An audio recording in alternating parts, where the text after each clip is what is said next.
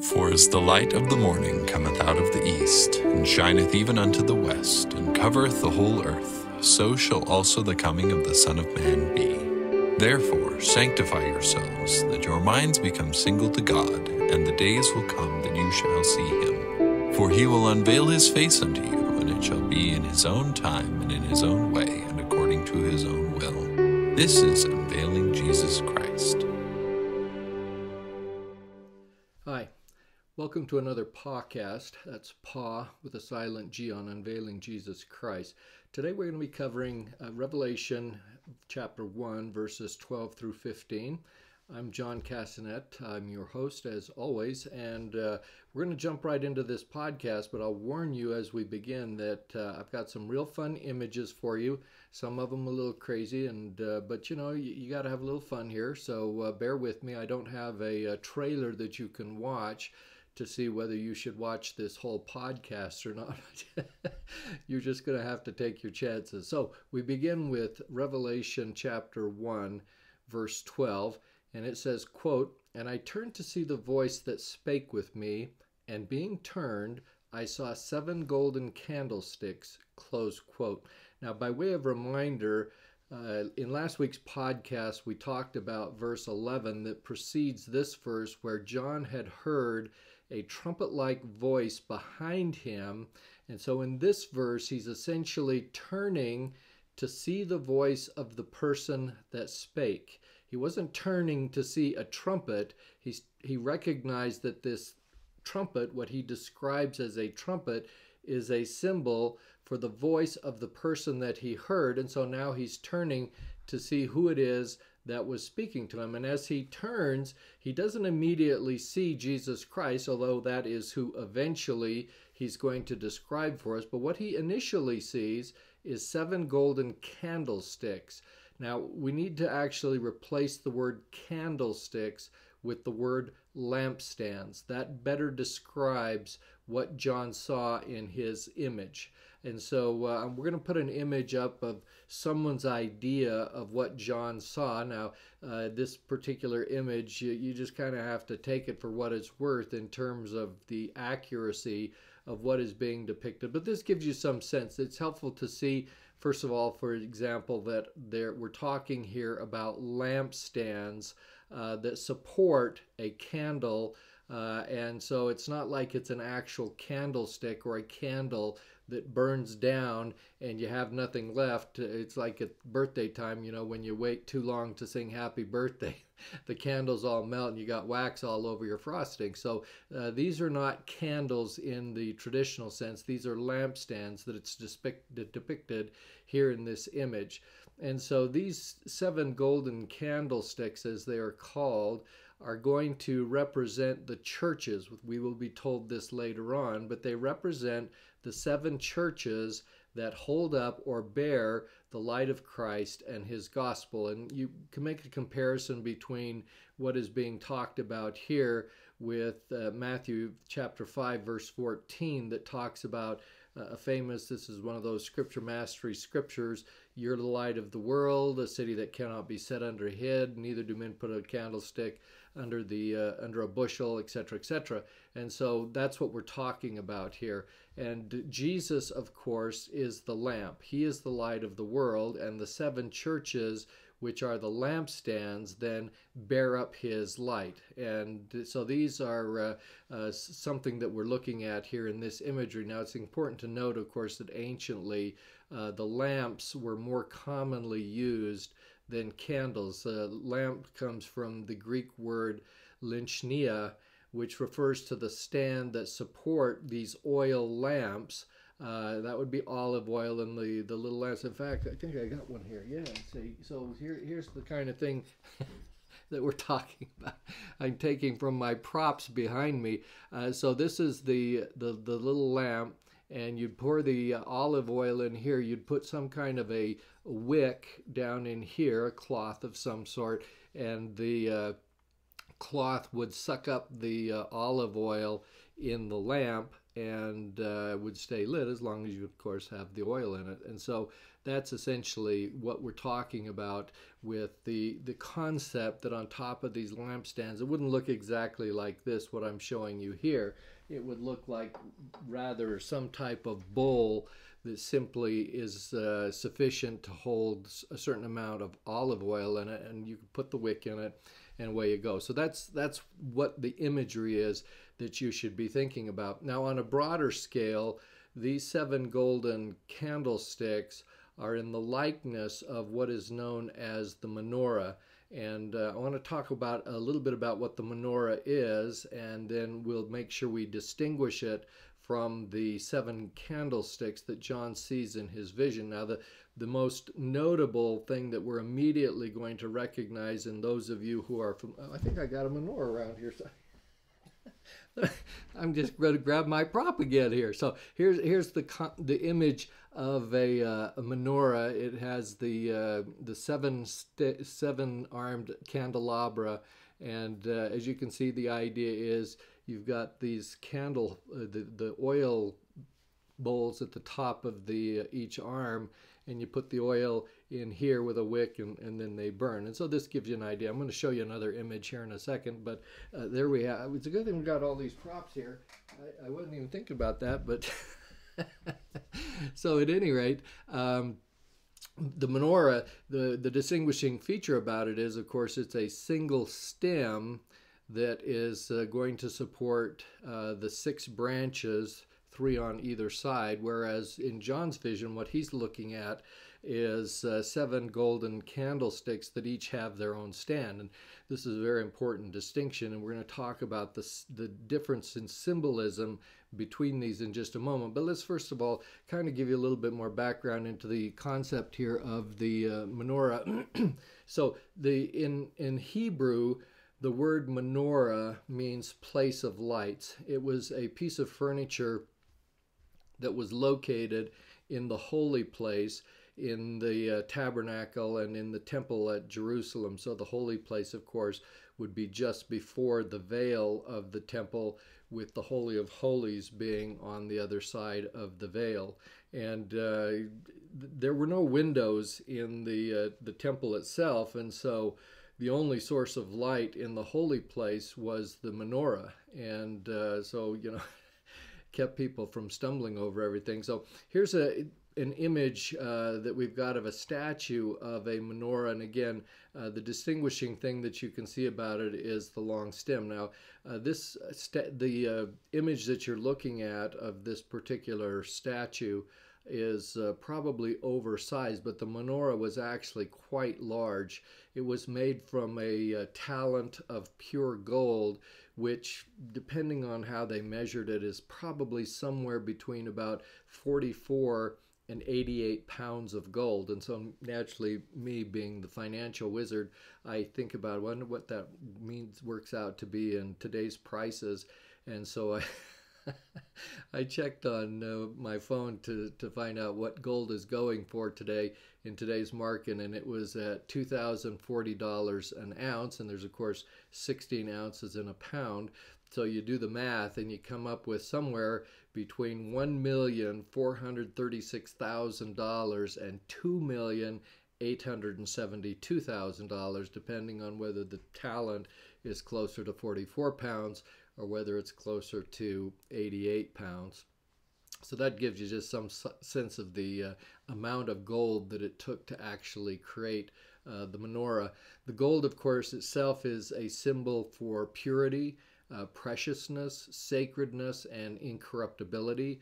And it's probably the most frequently mentioned precious metal in the Old Testament. Now, the actual dimensions of the menorah were that it, and this is something as described by Josephus, and I'm going to talk about who this guy is in a second, but he set the dimensions of the menorah at about 5 feet high and 3.5 feet between the outside branches. And that's something that's also confirmed by various rabbinical sources as well.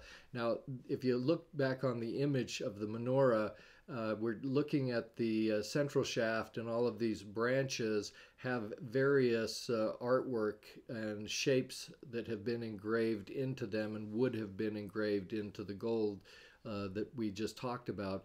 But the central shaft had 4 almond-shaped bowls, 4 round knops or knops, and 4 flowers. So you had a total of 12 things that were carved into the central branch. And then each of the 6 branches had 3 bowls, 3 knops, and 3 flowers, for a total of 54 on the 6. And so if you now keep in mind the 12 images in the single stem, 12 is an important symbolic number having to do with priesthood. We call it sometimes the church number, things like this. And so all of these things have a certain element of symbolism associated with them. So you add the 12 symbolic images that have been engraved into the gold on the stem, plus 54 in the arms, for 66 in all, which seems like a little bit of a weird number. And actually, Josephus lists the total number of decorative items at 70. So somewhere along the lines, in addition to the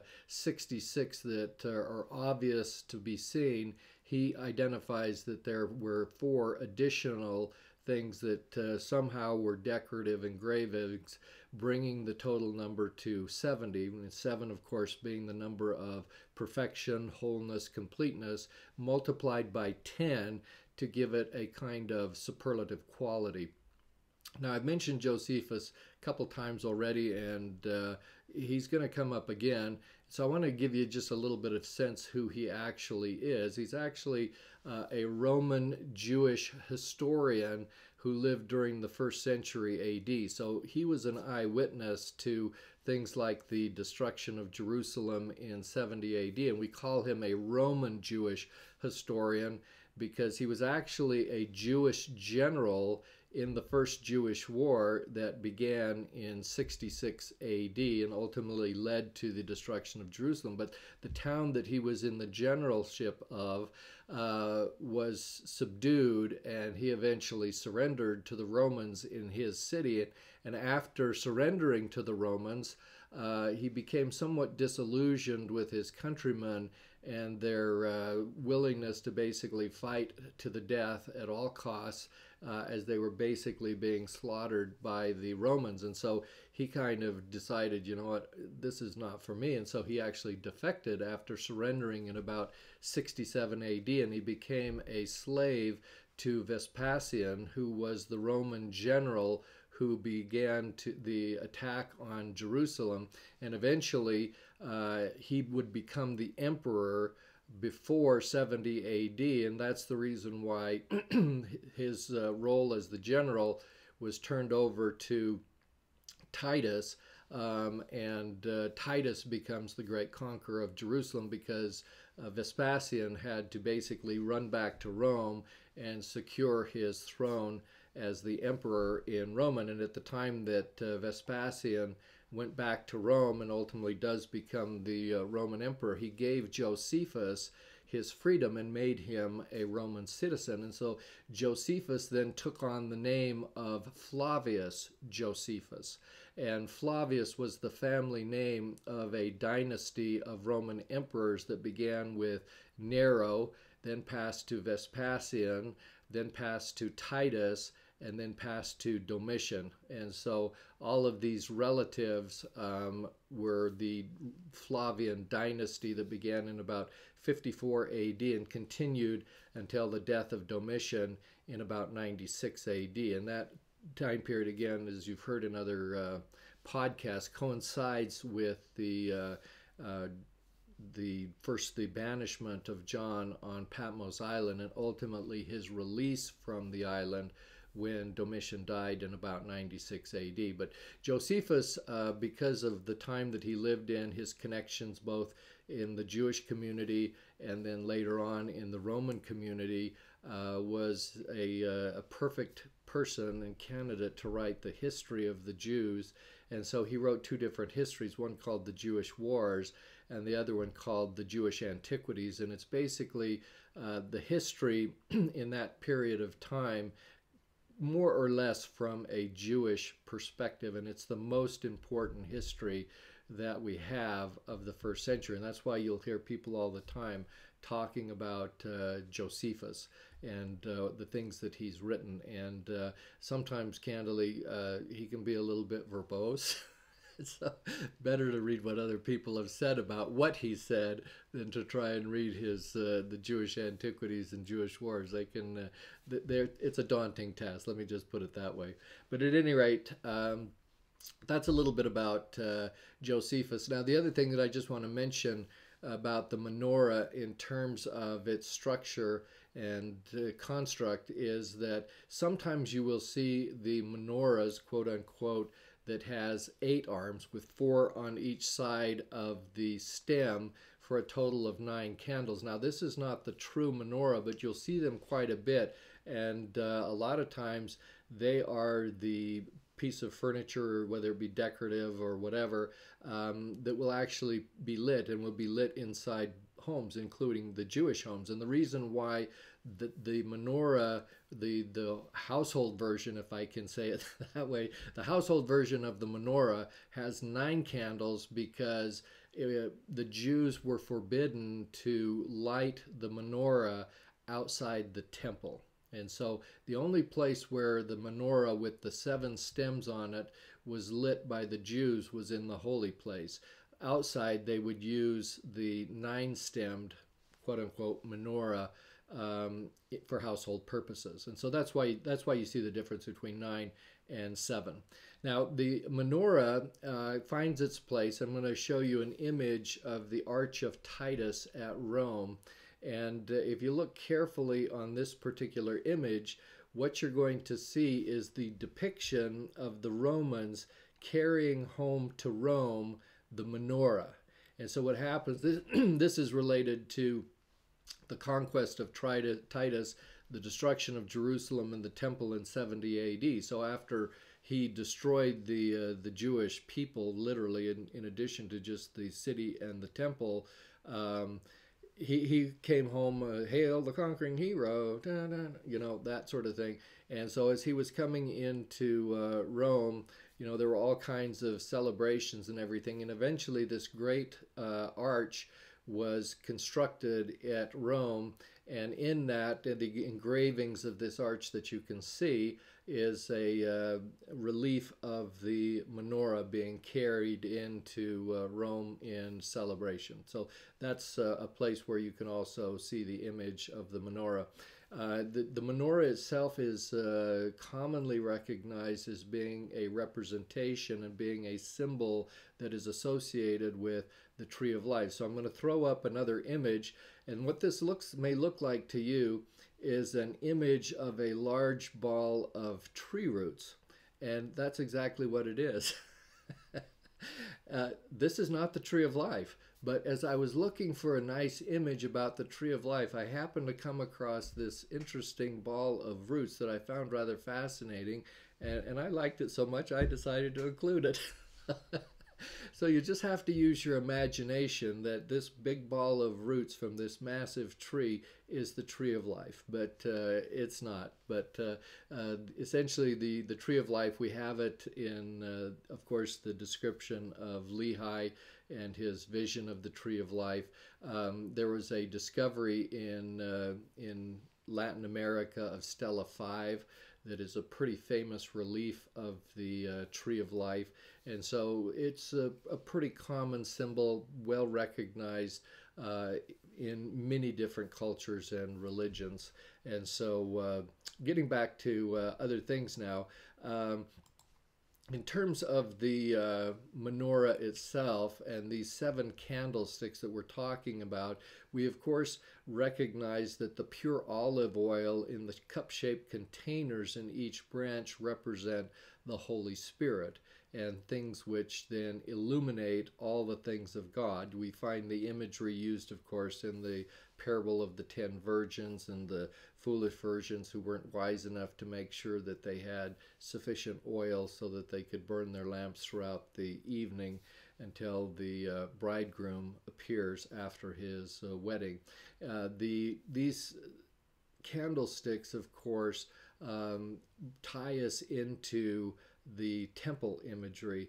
And so in the Temple of Solomon, for example, at the time that that was constructed and they were dedicating the structure, Solomon ordered that 10 lampstands be placed in the Holy of Holies. And so 10, of course, is another one of those fairly symbolic numbers that is a representation of a whole, of a part. And that would have been the reason why 10 would have been chosen at the time of the dedication. But at any rate, here we have 7 separate lampstands that we have to distinguish from the menorah that has this single stem that support the other 6 arms or branches of this tree of life.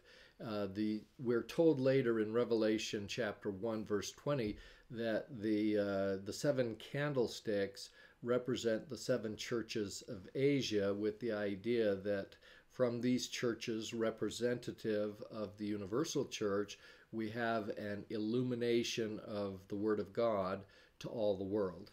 And the idea of the 7 means that we are missing a unification among the 7 separate churches. In other words, they are not united in one, and each has its own candlestick and its own base that supports it, as in contrast to the menorah that has the single stem that then supports the 6.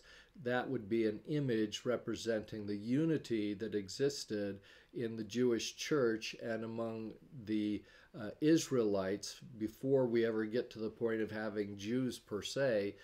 We had the Israelites all connected and bound by their devotion to Jehovah, who represents this stem that supports all of them in a sense.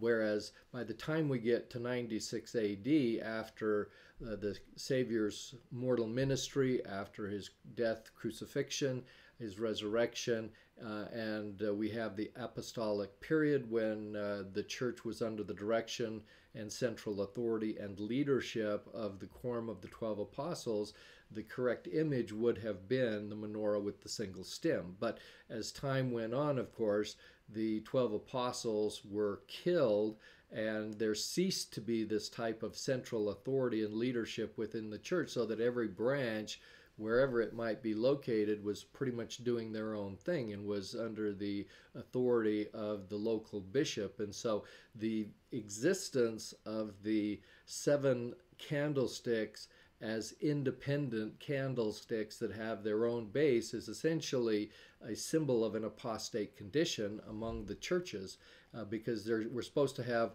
one Lord and one faith and one baptism, but those kinds of conditions really didn't exist as of the time of John's vision in 96 AD. And so that's the distinction that we have to draw between the menorah on the one hand and these 7 candlesticks on the other hand. Now, it's important to note that these 7 golden lampstands were in fact actually made of gold. So John describes them as gold in appearance, but we have to understand that they were made of actual gold. Gold being, of course, a sacred metal, it shows that they were precious in the sight of God.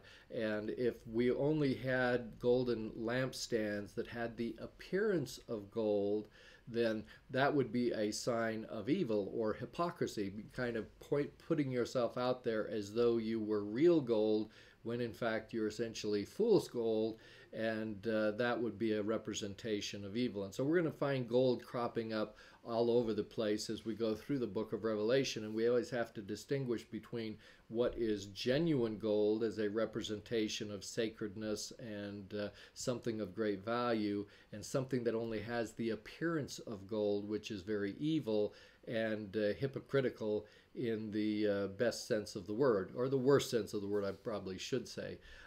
So notice how I mentioned a moment ago that the fact that there were 7 candlesticks with separate supports or bases was an indication that these churches were in an apostate condition. And as we go through and study the 7 churches, 5 of the 7 were condemned by the Savior for not having, having a lot of bad things about them. Only 2 of them did he commend without condemnation. And so that's another indication of kind of the apostate condition that existed among the 7 churches. But nevertheless, we have these 7 lampstands that are still gold in their appearance. In other words, they were still precious in the sight of God, even though they were a far cry from a level of perfection or where they needed to be in terms of their faithfulness and their keeping of the commandments.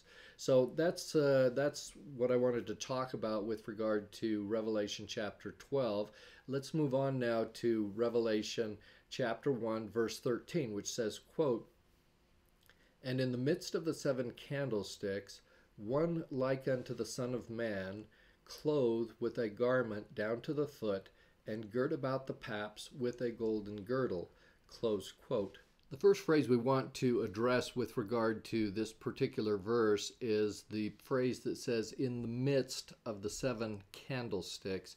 And so we know, as the later portions of the verse describe, this is Jesus Christ, and he's in the midst of the 7 candlesticks. So we want to talk a little bit about what that actually means. It means essentially that Christ is standing or walking among these universal churches that are represented by the 7 lampstands, and he is encircled by them. All right, and this image is not unique to the book of Revelation. We find it also in the Doctrine and Covenants section 88, verse 13, which says, quote, "The light which is in all things, which giveth life to all things, which is the law by which all things are governed, even the power of God, who is in the midst of all things." Close quote. So again, we get this imagery of the Savior and his power being in the midst of all things, including the universal church, both anciently and in modern times. We also find this same imagery used in Revelation 2:1, which says, quote, "Unto the angel of the church of Ephesus write, These things saith he who walketh in the midst of the 7 golden candlesticks." Close quote. And of course, this is a reference to the letter that John wrote to the church at Ephesus, which was having some problems and had some apostasy occurring among them. They weren't all bad. There were a few good things that he commended them about, but they had some work to do. And yet it describes the fact that he's walking in the midst of the 7 golden candlesticks, including, in this particular verse, the church at Ephesus. And so it is for us today. I think we need to dispel the notion that Jesus will only walk in our midst, both collectively and individually, if we're somehow perfect. And that's just not the case, as demonstrated by what's going on here with these 7 churches, most of whom were really on the verge of going into apostasy completely. He's still in their midst, nurturing, doing the best, doing everything he can to help them in whatever difficulties and trials and tribulations they might be encountering. And so it is with us that even though we have difficulties, even though we're not perfect, he will be in our midst. And that's his promise to us. Now, some have suggested with regard to the layout of these 7 lampstands that there were 2 rows with 3 on one side, and then Christ, and then on the other side would be the other 4 lampstands or candlesticks. So let me put up that map of the 7 cities that I've shown you in some of the prior podcasts. You'll notice that on the coast of the Aegean Sea, you have the 3 cities, starting with Ephesus in the south, then Smyrna and Pergamos, which is the northernmost city.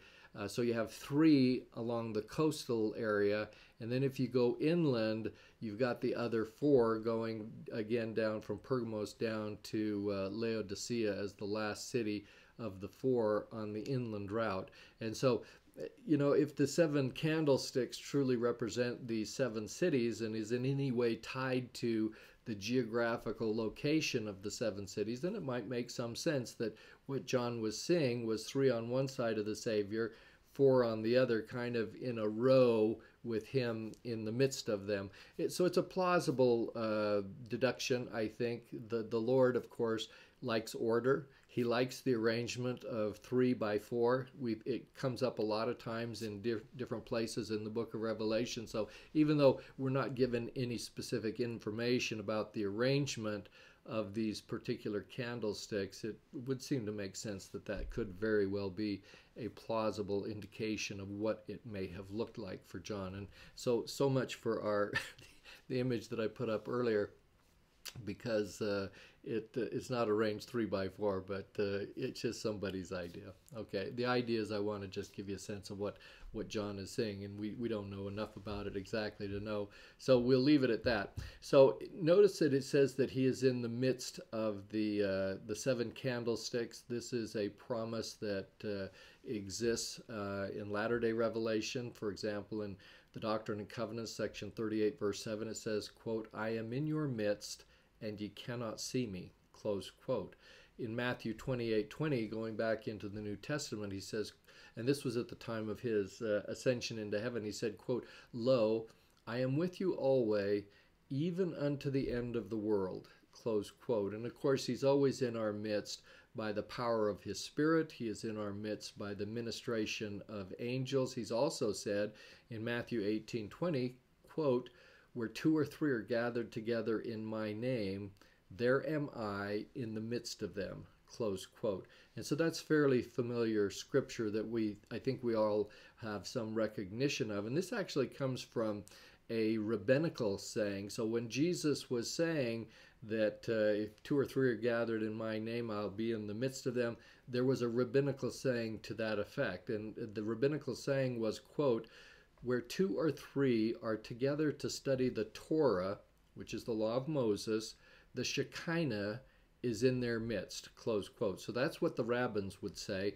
and this is what Jesus may very well be referring to as in Matthew 18, where he talked about the gathering of 2 or 3 people together.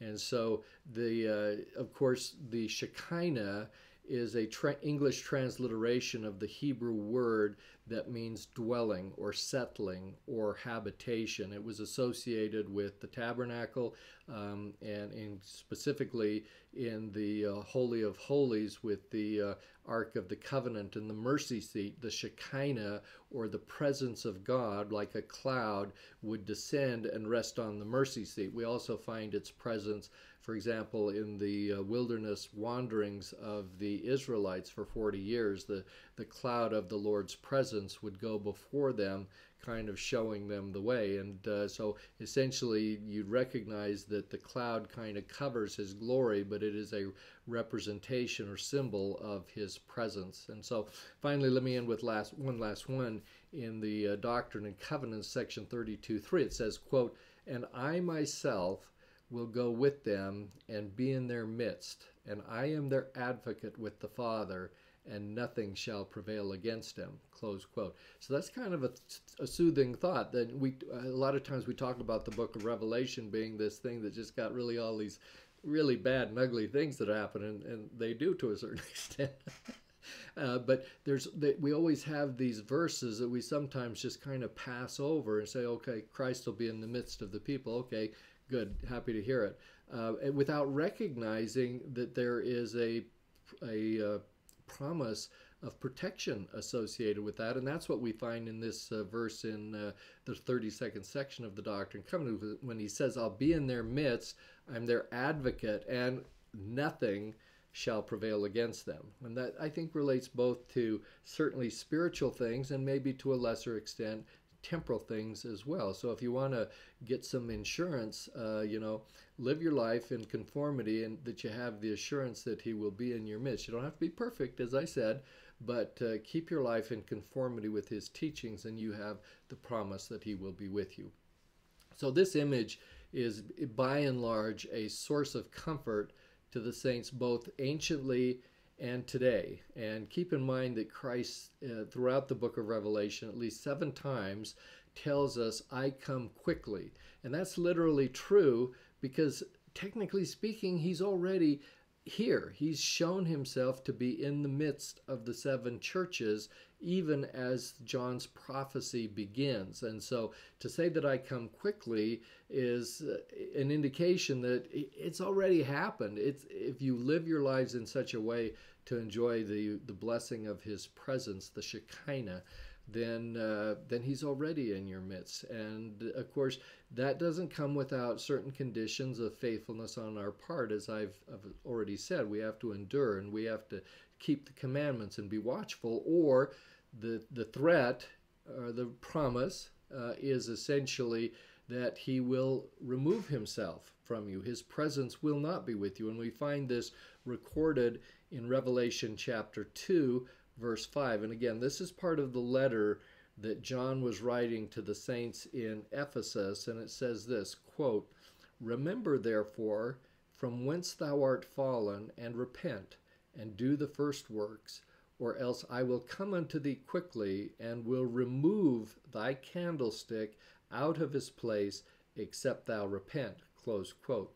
Now this is relating specifically to the fact that if you don't keep the commandments, if you don't return to your first works, your first love, as the Savior talks about in regard to the Ephesians, we're going to take the church organization completely away. Well, implicit in this statement is if the church is removed out of its place, except they repent, then the Savior goes with it, right? He can't be in the midst of a candlestick that doesn't exist. And so in order for Christ to be in the midst of the candlestick, specifically in this verse with regard to the Ephesians, then they have to repent. And if they don't, candlestick goes away and he goes with it. Why? Because the church holds up his light. If you don't have a church holding up his light, he won't continue to be in the midst of them. So that's the hope that is offered by these verses and the imagery that we're looking at, but it's also a word of warning to the wise of living yourself and your lives in such a way that you can have him as a blessing, his presence in your midst. Now, the next phrase of this verse talks about the fact that John saw one like unto the Son of Man. And I've kind of been implicitly talking about Christ being in the midst, and here we have the specific part of the verse that refers to him as the Son of Man. So this is a designation of Jesus Christ. And when it says Son of Man, it basically means the Son of the Man of holiness. It is synonymous with the Son of God, who is the Son of the eternal Father, whose name is Elohim.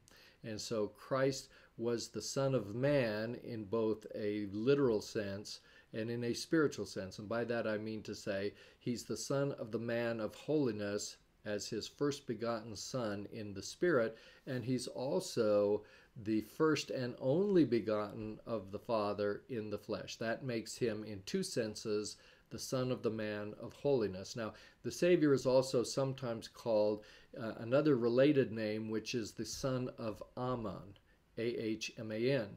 And you'll find that various references in the use of this name in several sections in the Doctrine and Covenants. And in the pure language of Adam, the name of God is Aman. And so, since Jesus is his son, he would be the Son Aman. Now, this meaning that we're talking about as Jesus, who is the Son of Man, has been lost to a number of people, particularly the translators of the Bible. Because if you look at the Bible and how it sets forth the name and title of Jesus Christ as the Son of Man, they use a lowercase m on the word man. So you have Son of Man, Son is capitalized, but the word man has not been capitalized in the King James Version of the New Testament and the Old Testament for that fact as well. So it should be the Son of Man with the word man capitalized, because it is both a proper name and a title for Jesus Christ. So if you do a comparison and you look at the King James Version of Matthew chapter 16, verses 13. This is the chapter and verses where Peter's being told by the Savior that he promises them the keys of the kingdom. But in this particular verse, verse 13, you'll find a reference there to the Son of Man with the lowercase m on the word man. Well, when Joseph Smith did his inspired translation, that verse becomes Matthew 16:14, and in his inspired translation, he changed Son of Man to be Son of Man with a capital M to correctly identify that phrase as both a name and a title for Jesus Christ. Now, another thing that we should note before we pass on to another subject is the verbiage in this verse that describes John saying one like unto the Son of Man. And it's this like unto that may imply that John didn't see the Son of Man, but rather one like him. So, in other words, he was looking at an angel that just had the appearance. He seemed like he was the Son of Man, but he wasn't in reality. And don't get hung up on that, because John, in fact, did see Jesus Christ, the Son of Man. And this phraseology of like unto is kind of common in other scriptures where it's clear that the person being described is the Savior, or in the case of Abraham 3:27, which describes the premortal existence, it uses the same phrase to describe Jehovah. And so it says, one like unto the Son of Man. And so this was with reference to the Grand Council when Jehovah was presented, and it describes him as the Son of Man. We also find similar imagery in Daniel chapter 7, verse 13, which is Daniel's description of the gathering at Adam-on-Diamond. And he says, quote, I saw in the night visions, and behold, one like the Son of Man came with the clouds of heaven, close quote. And that's a clear distinction, a clear indication, and something that no one within the church disputes, that what John was saying, or what Daniel was saying in connection with the gathering at Adam-on-Diamond, was the Savior coming to that great gathering where he would receive the keys from the key holders of all dispensations, etc., etc. So again, the terminology or the phraseology is one like unto or like the Son of Man, but they're clearly we're talking about the Savior. And the only time that you kind of need to distinguish that is that sometimes, frankly 90 times, in the book of Ezekiel is used as a greeting that applies to Ezekiel as the Son of Man, and not the Son of God, but the Son of Man with a human father. And so it's more in the sense of a greeting, and it's not difficult to distinguish when the Son of Man name title applies to Christ versus something that is used as a common greeting to someone who is a mere mortal. And so those are just some points to be made in that regard. Now, this Son of Man name title for Christ is found in all four standard works of the Bible, and Book of Mormon, Pearl of Great Price, New Testament, Doctrine and Covenants. So every one of them uses this title, and in about 70 separate places in the New Testament itself, Jesus himself uses this term, this title, to describe or identify himself. The title is often associated with Christ's second coming, and since the second coming is a time of judgment, it's a common name that is applied to him where judgment is concerned. And so one of the other things that we find in the New Testament and in other scriptures is a reference to the sign of the Son of Man. And this is the last sign that will be given just before the coming of Christ at the time of the second coming. And so, for example, we find in Joseph Smith Matthew 1:36, it says this, quote, after the tribulation of those days, and the powers of the heavens shall be shaken, then shall appear the sign of the Son of Man in heaven, close quote. So that's Joseph Smith's translation, of course, of Matthew chapter 24, or one verse thereof. Now, we also find reference to this sign in Revelation 15:1, and John says there, quote, "I saw another sign in heaven, great and marvelous, 7 angels having the 7 last plagues, for in them is filled up the wrath of God," close quote. Now, notice here, in John's description of this sign, he describes it as another sign. He also says it's great and marvelous. So he doesn't say specifically, this is the sign of the Son of Man. But when we get to Revelation 15:1, I'm going to discuss this in great detail. But for now, just kind of take it on faith that Revelation 15:1 is also describing the great and marvelous sign that we recognize elsewhere in other scriptures as the sign of the Son of Man.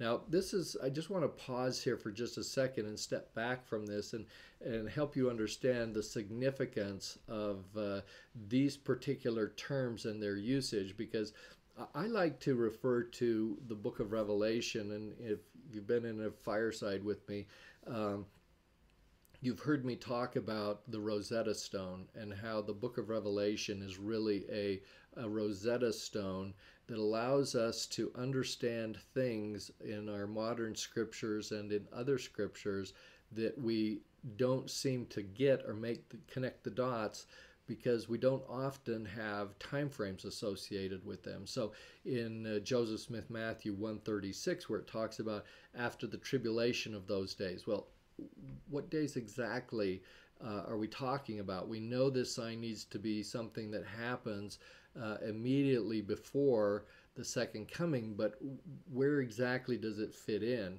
And Revelation 15:1 answers the question, because John gives all kinds of context of events that happen, and then he identifies this sign in Revelation 15:1, and then he goes on in great detail and describes certain events which are going to happen after the sign is given. And so essentially we know from John's writings and his prophecy that the sign of the Son of Man will be given at the end of the second woe and the start of the third woe, according to John's descriptions of those events. And so what we have here, because of the chronology that John sets forth in the book of Revelation, it's like this Rosetta Stone that opens up this whole world of understanding to revelations and prophecies that we have about the signs of the time and things that are going to happen during the great winding up scene. And we now understand them contextually and chronologically because of the detail that John gives in his. So we'll get to that in more detail right now, but I couldn't pass this opportunity where we're talking about the sign of the Son of Man without pointing out that John tells us exactly when that's going to happen and can give us some definite understanding as to the chronology. Okay, moving on, as we continue our discussion of this verse, the next phrase talks about the Savior being clothed with a garment down to the foot. Now, this long garment to the foot identifies Christ as both a king and a priest. So it was the practice anciently for kings and priests to wear these long trailing garments for distinction and to bring about a sense of dignity to them. And so, you know, in today's society, you have, when you're getting married, the bride always has this long trailing garment that she's wearing. I remember, you know, when at the time Prince Charles and Diana was married, who didn't watch at least part of it, right? I mean, I'm not a big watcher of the royals, but essentially I did kind of tune in, and that was quite a wedding dress. You know, the tail on that dress, I don't think it's supposed to be called a tail. It tells you how little I know about women's fashions. But at any rate, the tables were reversed a little bit. Back in the olden days, if you had a long trailing garment, that was for kings and priests and a distinction and a dignity. And so the long garment, of course, is also a symbolic representation of their righteousness, which is indicated by the garment as well. And so this is kind of a clear allusion to the garment of the priesthood, and it describes specifically the garment that would be worn by the high priest in Israel, who was a representative or symbolic type for Jesus Christ. And so the high priest would be wearing his sacerdotal or priestly robes, also called vestments. Now, the word sacerdotal comes from the Greek word sacerdos or sacerdos, signifying that which is sacred or holy. And so this type of dress that is being described in this particular verse would be limited to someone who would qualify as the high priest. And you couldn't copycat that, right?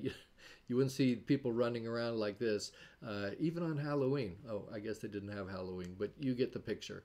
And so the clear indication is that not only have we identified Jesus as the Son of Man, but the garment that he is wearing is also a symbolic representation of him in his role as a king and a priest and the high priest over Israel. And so that's what we learn about in the sense from the what the garment means. Now then we move on to note that it's also a description that he is girt about the paps with a golden girdle. Now the word paps is kind of an archaic word. We don't use it anymore really, but it's the meaning of it is essentially breasts. And so you had, what it indicates is that this golden girdle was tied around his chest. And this is an allusion to a couple different things. One, the breastplate that would be worn by the high priest in ancient Israel with the gold, again symbolizing that which is most precious, not just in terms of the value of the gold that would be used with this particular ornament, but the sacredness of it as well. And so the girdle of the high priest, which is distinguished a little bit from the imagery we're looking at now, the girdle would be made of fine twined linen embroidered with needlework, but here the clasp, as we could call it, or the girdle, was entirely of gold. And it's from Josephus that we learn that the high priest girdle in his day was just interwoven with gold. And so it's not, you get this step up in using this past imagery, but it's stepped up with not only is it fine twined linen that is embroidered or interwoven with gold, but we have one that is essentially entirely of gold. And the fact that you have this golden girdle and the fact that it's tied about the chest is a mark of the importance of the office. So if the placement of the girdle is at the chest, that would be indicative of the way the high priest would wear it. Now, if you were one of the lesser Levitical priests who were just working in the tabernacle, they would have had their robes girded about at their loins, particularly when offering sacrifice. So as they go about their duties to offer sacrifices or whatever it is that they're doing, they would they would kind of pick up their robes, tie them around their waist so that they wouldn't trip over them while they're working. But since the high priest was kind of the management and overseeing things, to distinguish him from others, his girdle would be worn at the chest and the others at their loins. And so again, the fact that this is at the chest is a representation of the divinity of the wearer.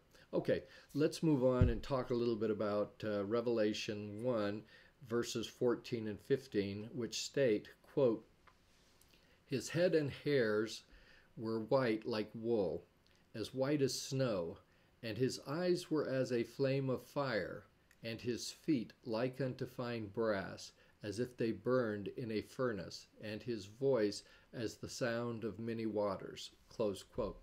So here we have a lot of different things that essentially describe the Savior. And this is why we can kind of ignore any suggestion that this is some angel or anyone less than the Savior himself that is being described. We find a similar kind of description that has many common characteristics in Doctrine and Covenants section 110, verses 1 through 3. And in these particular verses, it's very clear that the Savior is being spoken of. And it says this, quote, "The veil was taken from our minds, and the eyes of our understanding were opened. We saw the Lord standing upon the breastwork of the pulpit before us, and under his feet was a paved work of pure gold, in color like amber. His eyes were as a flame of fire. The hair of his head was white like the pure snow.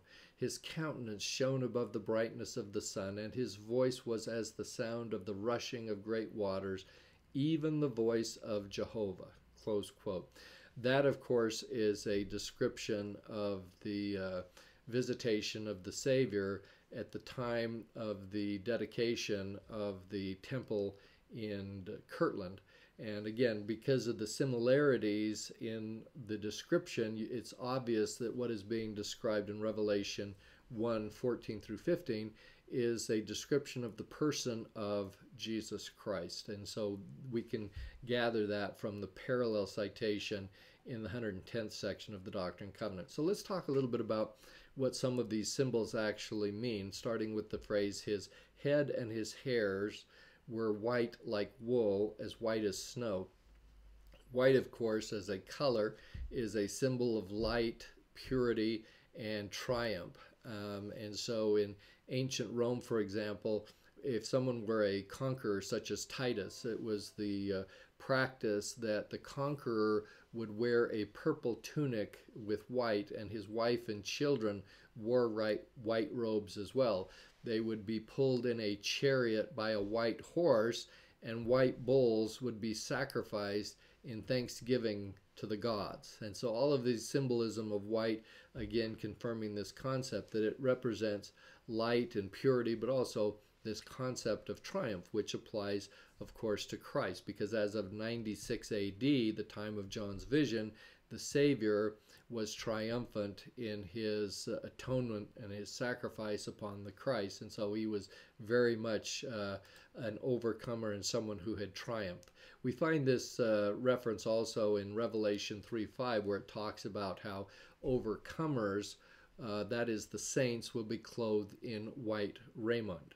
And so this is where the white comes from the Greek word lekos, meaning bright or gleaming. And so the image that you kind of have in mind, where it talks about his head and hairs being white like wool or snow, it's just this brilliant kind of glory. There is this certain splendor about his head in particular, which is this concept of the splendor that you see radiating from the head was called by the Romans nimbus, which means glory.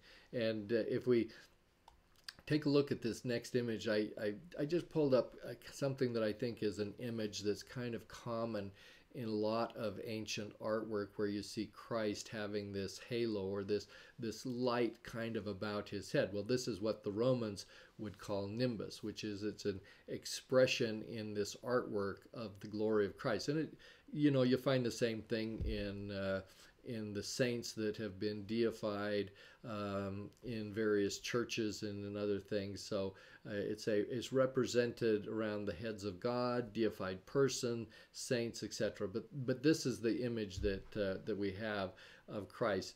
The concept that the hair of his head was white like wool is also kind of an emblem of his antiquity and evidence of his glory. Now, I have to say, having grown up on a sheep ranch, wool is not white. I have to tell you that. It's like these sheep get out there, and that wool, their wool is like this filter system, like a HEPA filter system. The wind blows, the dust comes around, it just gathers in there. They're dirty. Okay, and so let me throw up this, this image just to illustrate my point. You've got these sheep that you can see in the foreground, and then in the background you kind of see some snow, and you can see the distinction. Now, these are white sheep, right? They are a breed that has white wool, but the wool is not white because it's dirty.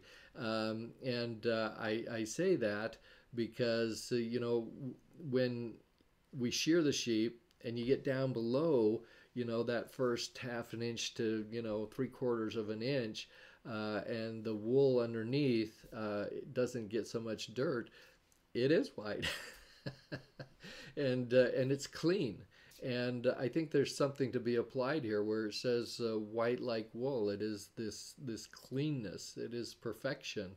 It's not something that is subject to the filth of the earth and whatever else might be encountered.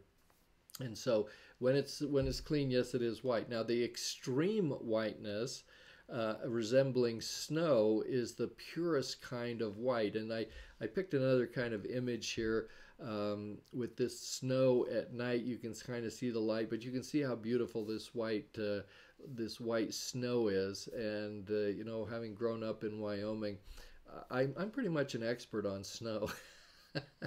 As everybody would be in Wyoming.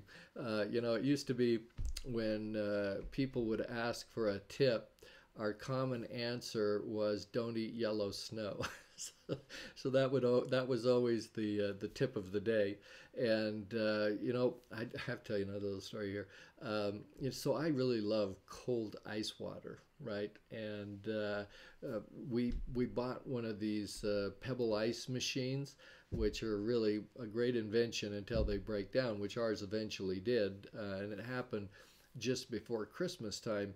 And so we now live in the environs of Provo, Utah, and when it broke down, we get snow around here, and so because I didn't have my pebble ice machine, I went out to the snow where it was snowing. I got some fresh snow to add to my drink, so I'd have a nice cold drink. And Jan was giving me a hard time. "What are you going on? That's dirty snow." I said, "Not dirty snow. I picked it from the top." It's fresh. And so she doesn't understand the concept of the purity of white snow, I guess. What can I say? But anyway, my daughter, she's telling all my children about the crazy stunt I'm drinking snow water. And so my daughter gifted me for Christmas a 6-month supply of pebble ice. So if you go out in our deep freeze, you got this supply of pebble ice that I go and I break into virtually every day. But anyway, it's the gift that keeps on giving. What can you say, right? Okay, getting back to more important things.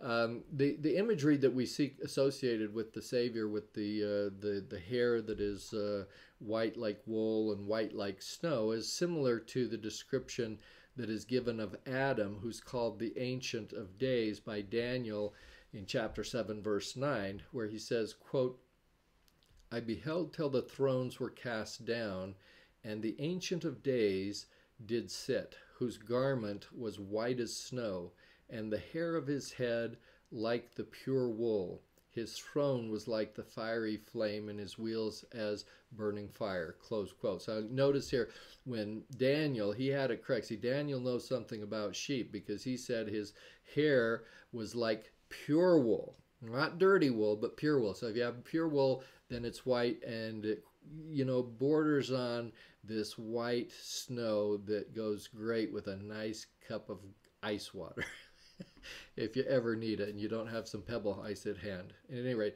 this of course was a description of Adam, who was the Ancient of Days at the time of the gathering at Adam-on-Diamond, that is still yet future in our day. And we'll be talking about that some more when we get to Revelation chapter 10. So the other point of description of the Savior, it states that his eyes were also as a flame of fire. Now, this essentially, the symbolism that we're talking about here equates to this concept of burning, intelligence, omniscience, and knowledge. It's closely related to the symbolism of the all-seeing eye, or what sometimes is referred to as the eye of providence. Now, we're putting up an image now of the dollar bill, and on the back of our dollar bill you have this all-seeing eye at the top of this pyramid. Now, it's accompanied by two mottos in Latin. One is "Annuit Coeptus," and that means he, or providence, favors our undertaking. So that's one of our mottos. So, if you're a United States citizen, you may not know it, but this is your motto, right? Providence favors our undertakings. The second motto contained in that same portion of the dollar bill is "Norvis Ordo Seclorum." And what that refers to or means is the new order of the ages. This comes from a Roman poet by the name of Virgil. And what it essentially means when you put together both the first motto and look at it from the standpoint of this motto is it essentially is describing the beginning of the new American era. And how do we know that? Well, part of it is because if you look at the bottom of the image, you'll see that there are some Roman numerals at the bottom of the pyramid, and those Roman numerals, I can't really read Roman numerals if they get much above 50. Because I can't keep track of the C and what's an L and stuff like this. I mean, I got the lower numbers pretty good, but this particular number, which includes an M, that's a major problem for me. So I'm going to tell you what this number is 1776. And those of you who know your American history will recognize that was the year, of course, with the signing of the Declaration of Independence. And so that's associated with the beginning of the new American era, and we find it on our dollar bills. Now, another place where we find the image of the all-seeing eye, or this eye of providence, is on the temple in Salt Lake City. So there are two all-seeing eyes located on the exterior of the temple, as shown in this image. One is located on the center tower, which is kind of the second level at the top of these upper windows on both ends of the temple. It's also located on the interior of the temple in the garden room. Now, we find references to this concept of an all-seeing eye in the Book of Mormon and in latter-day Scripture as well. So, for example, in 2 Nephi 9:44, we have a reference to the, quote, all-searching eye, close quote. The same thing you'll find in Mosiah 27:31. In Jacob 2, verse 10, there's a reference to the piercing eye of the Almighty God. In Moses 7:36, it says, mine eye can pierce all creations. Doctrine and Covenants 38:2, mine eyes are upon you. This is a symbol, this all-seeing eye, particularly on the dollar bill, is associated with Freemasonry, and sometimes the members of the church, of the early church in our dispensation, were accused of stealing some of the Freemasonry symbolism and using it, particularly within the temple. But the fact that the all-searching eye and the piercing eye of the Almighty, and mine eye can pierce all creations, etc., etc., all of these things come from the Book of Mormon, which came out in 1829, which predated by a long time any connection with that members of the church had with Freemasonry. And so if you wonder what Freemasonry is, I'm not going to go into a great dissertation on it. Just watch National Treasure and you get the idea with Nicolas Cage. About everything's all about the signs and symbolism of Freemasonry and stuff like that. And in fact, they look at the bill with the all-seeing eye. But at any rate, the LDS scriptures kind of debunk that theory entirely, because these kinds of images already existed. At any rate, moving on, essentially, when we have this concept of the eyes of the Son of Man being as a flame of fire, you have to envision this symbol of a bright, sharp, penetrating gaze. And we still kind of use similar kinds of terminology now when somebody says, he gave me a fiery look. And so the other thing we sometimes do, you've seen this, and when I'm telling my children that I have my eye on, and you do the two-finger thing. You point your two fingers at your eyes, and then you point them back at them like this. And that's kind of like the all-seeing eye. I see what you're doing. You can't escape my all-seeing gaze. And that's what my children were always supposed to understand. Even when I was at a far distance, I give them the two eyes. The two eyes with the fingers. But at any rate, it also is a representation of piercing judgment. And this has both a negative and a positive connotation associated with it. So you've got the all-seeing God, and because he sees all things, it puts him in a position to make righteous judgment. So that's a good thing. But at the same time, because he sees all things, including all sin, with these penetrating eyes that are like fire, they tend to consume evil and sin. And so that's not such a good thing if you're engaged in those kinds of activities. And we find the same symbolism that we find here in Revelation 1:14 and 15, again in Revelation 19:12, where this is kind of illustrated in a negative kind of way. It says, quote, "His eyes were as a flame of fire, and on his head were many crowns, and he had a name written that no man knew but he himself." And this is a clear reference to the second coming, which of course is a day of judgment. It's a great day for the good. It's a dreadful day for the wicked. And his eyes at that time are like this flame of fire. He sees everything, and he consumes all evil and the dross of this world that must be cleansed in order to usher in the millennium. All right, moving on. And now notice we're going kind of from top to bottom. We had the head, the eyes, and we're continuing down now, and the girdle and everything. Now we've reached our way all the way down to his feet are like unto fine brass. And when you think of these feet, feet are always associated with the symbolism of subduing enemies. And so it was the common practice, and we see it in the Book of Mormon, we see it anciently in the Old Testament. When you have someone who conquers an enemy, they find the leader, whoever he is, and you put his foot on his neck. You're subdued. When that happens, you're subdued. And so the imagery that we kind of have associated with here is the concept that Jesus has subdued his enemies, and he treads them to powder with this consuming heat, because this fine brass is something that exists only because it has gone through the fires of refinement to become fine brass. So we have to talk a little bit about what this concept of fine brass is. And frankly, it's a little bit of an indefinite term in the scriptures. It's not always clear what is being referred to when the word brass is being used.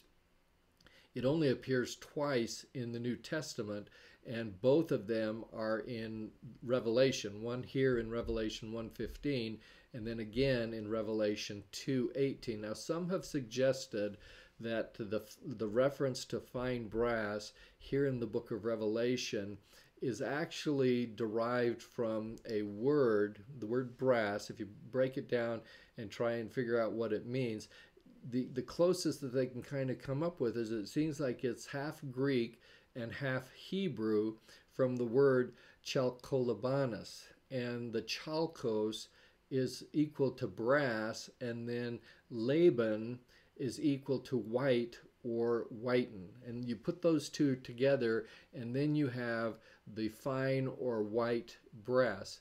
And it's also possible, some say, that it has to do with this Corinthian brass. So this is a particular reference to a type of brass that came to exist when the city of Corinth was burned in 146 BC. Now, historically speaking, just a little bit here, the Battle of Corinth was a decisive battle that occurred when the Roman Empire defeated the Greeks and Achaeans and began the true domination of the Roman Empire. So it kind of was, had been defeating countries and things like that, and finally it begins to reach empire status, and this was a decisive battle that led to the domination of Rome as a world power. Now, during this particular battle, in 146 BC, the Roman general was a guy by the name of Lucius Mummius, and as the defeat of the Greeks and Achaeans had occurred, he ordered that the city be burnt. And the city, of course, had gold statues and brass and silver workings and all these things together. And these metals, because of the heat from the burning of the city, melted together and created this alloy metal that was valued almost as much as gold itself. So some people think that the reference here in Revelation 1:15 to this, quote, fine brass, close quote, may be a reference to Corinthian brass, which was viewed as very, very valuable. So whatever the case might be, the fine brass and the symbolism of the fine brass has kind of a technical background of one degree or another. And that makes some sense because those who were familiar with metalworking, such as people in Ephesus in particular, they would recognize what this would mean. So today the meaning may be lost a little bit, but for those metal workers anciently in Ephesus and in other places, they probably knew exactly what John was talking about in the imagery and its meaning. And so brass, true brass that we recognize today, is an alloy of copper and zinc, and sometimes people will toss in a little bit of tin and it still gets called brass, but the true brass is copper and zinc. If you put copper and tin together, melt them together, you would have bronze, and that's typically the case. And so in order to achieve the brass metal, it has to be heated so that these metals are melted together,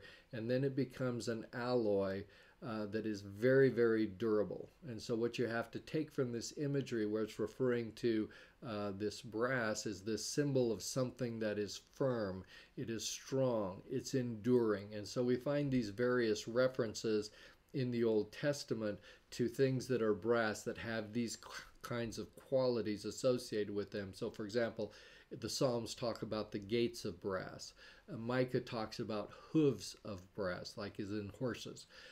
Jeremiah talks about the walls of brass. Daniel, the mountains of brass. And what I find interesting kind of also is in the Book of Mormon, we have the plates of brass, something that would be firm, strong, and enduring. And that was literally the case on a more spiritual level, because, you know, the sons of Lehi go back to have to get the plates of brass. Why? Because we need them, because the things that are written on them are of great worth, and so the Lord makes sure that whatever was written on there, and some of it, of course, is transcribed by Nephi in the Book of Mormon, particularly long Isaiah chapters, came from the plates of brass. And so they are enduring, they're strong and firm. And it's not just in a temporal sense like gates and walls and things like that, but in a spiritual sense as well. And so they have this symbol of hardness and insensibility to sin. So we find references in Isaiah to a brow of brass and other things like this. Now, we have to recognize, in order to get to the point where you have brass, we have to melt these metals together. And so it talks here specifically about this furnace that generates enough heat, and it's so hot that it has to be this kind of a white heat. And so Daniel kind of uses this imagery in chapter 10, verse 6, where he describes this heavenly being whose arms and his feet like in color to polished brass. So it's not just that we have this fine brass, but it is white, it is polished, and has a luster about it, a certain glory. In Ezekiel 1:7, there's this description of these living creatures, and he describes them when describing them, saying they sparkled like the color of burnished brass. Now, what I know about brass is, when I was in the military, you know, going through officer candidate school in particularly, and also with the basic school, you know, you got these brass ornaments for your uniforms, and in particular, like your belt buckle.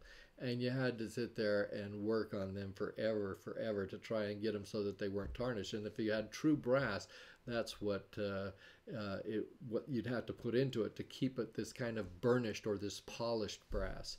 It takes a lot of work. It takes a lot of effort. Now, so in more recent times, what you could do, but they wouldn't let us do it in officer county, you buy anodized brass. so it doesn't tarnish.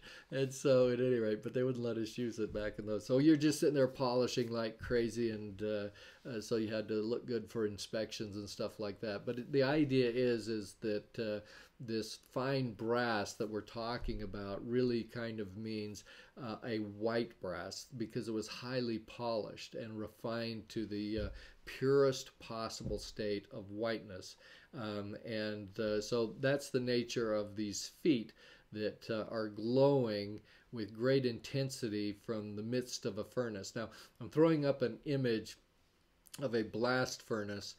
This is kind of old school. You can see these guys standing next to the furnace, and I don't think they do it like that today. I don't think OSHA will let them get away with these guys standing around trying to push their rods down into this molten metal that is just red hot and glowing, to get rid of the large chunks and impurities and the dross and grosser elements and stuff like that. But at any rate, I throw this image up here because this is what I think about when I think about this fine brass and what it takes to create the kind of image that we're talking about, the refining process that brings about this state of purity, so that John can describe it as basically this white brass, or fine brass as the term is in the King James Version. So when you get down to it, these feet are eventually going to subdue the earth. It will burn all the earthly nations, and these feet will tread upon the nations at the second coming. And Malachi 4:3 kind of describes this a little bit when it says, "Ye shall tread down the wicked, for they shall be ashes under the soles of your feet in the day that I shall do this."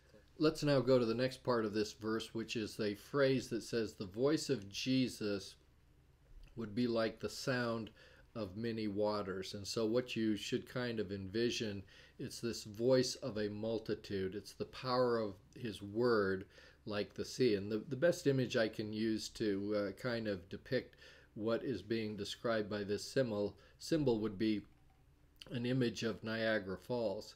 And I've never been there, but everybody talks about how loud is the sound of all of this falling water, these many waters that flow millions of gallons a minute over the Niagara Falls. So I had to, of course, Google it, Wikipedia, and find out how loud is loud at Niagara Falls. And they say that it's about 96 decibels. It used to be more, but they kind of pull some of the water out of the river for hydroelectric electricity generation, and so you don't have so much water flowing over as once flowed. I'm sure that there are people that were not happy with that choice. Don't mess around with Niagara Falls. But at any rate, so they say that it's about 96 decibels, which is not a safe level of sound, and exposure kind of on an ongoing basis would result in hearing loss. And so just a little bit more to give you a sense of comparison, a whisper, something like this, would be about 30 decibels. But a normal conversation is about 60 decibels. A motorcycle engine, kind of, if you're up close to it, is going to be about 95 decibels. And I think there's a big difference between some of these motorcycle engines. I mean, if you're talking like a 450 Harley Davidson, yeah, those things, they're just made to create noise, right? And so, yeah, that's about 95 decibels. And if you get to 120 decibels with a loud noise, you're going to have immediate harm to your ears. As I was looking at these various things in these decibel levels, it kind of amazes me that I have any hearing in my ears at all. And I don't have the greatest hearing. I haven't quite gotten to the need for hearing aids yet, but that day is coming, I'm sure. But when we were growing up, running this heavy ranch machinery in the hayfields for all summer long, we never wore hearing protection. So, kind of crazy, really. We should have, and in hindsight, it probably should have been. Well, not probably. We should have been wearing hearing protection, but we never did. And some of those, that equipment was pretty noisy. And so I feel fortunate that I'm still hearing, because I'm sure I had many opportunities to receive 96 decibels worth of sound on kind of an ongoing basis. But at any rate, the image that you need to be taking away from this concept that the voice of Christ is as the sound of many waters, is the sound of majesty and the power thereof. And you think of these waves crashing across the rocks in various places along the coast, and just the sound that it creates. It's just really impressive, and you kind of have to be awe-inspired by those kinds of things. And that's the image you should be getting as John describes what he's seeing and what he's hearing in this vision of Jesus Christ as he turns to look to see the Savior, sees him in the midst of the 7 candlesticks, and then hears his voice. And it is this majestic, powerful voice that is as the waves crashing along the coastline, or the many waters. It's just kind of a deafening sound that cannot go unheard. It's not just loud, also it's clear, and it includes this sort of irresistible strength and power associated with it. And so essentially, when you take all of these combined traits together, it presents this rather imposing and majestic image of Christ from head to toe, from fire to water, from the beginning to the end, of the Alpha and Omega. And those are the images that you walk away from as we conclude our discussion of Revelation 1, verses 12 through 15. So thanks again for listening, and I hope you'll subscribe to my podcast if you haven't already, and that you'll share this with your friends. And thanks for the technical support by Jenna Daly. We have another podcast coming up tomorrow. It's going to cover section 8 in my book, so if you got it, you can review it in advance as kind of a roadmap for our discussion tomorrow. But the verses are essentially Revelation 1, verses 16 through 18, and a discussion of the imagery of Christ holding these 7 stars in his hand. So that's what we have to look forward to tomorrow. I will see you then.